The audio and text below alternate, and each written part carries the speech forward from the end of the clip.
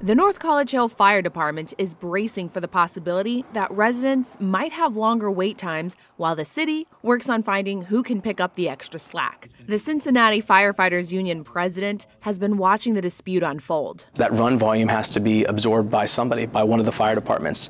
So it's going to be pulling the resources from another community into the community that's lacking the resources. City administrators continue to assure residents fire service won't be interrupted because the mutual aid agreement.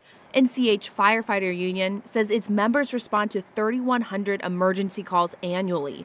And with the impending resignations, it predicts the on-duty staff will be slashed in half. When that department's not able to answer their call for service because they don't have a service or they don't have the people, that becomes problematic because the aid is no longer mutual. Coleraine, Springfield Township, and Mount Healthy departments are also actively talking with NCH officials about a plan.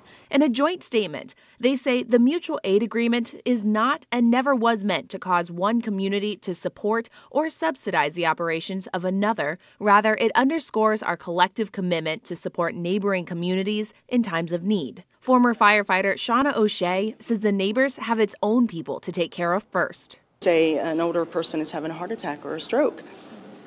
That could be life-saving to be here within 5 minutes.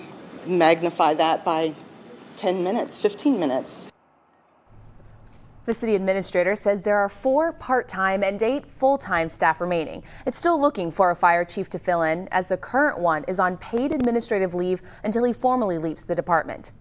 You can always find our local 12 stories right here on YouTube. Don't forget to tap subscribe, and then you can get all the notifications.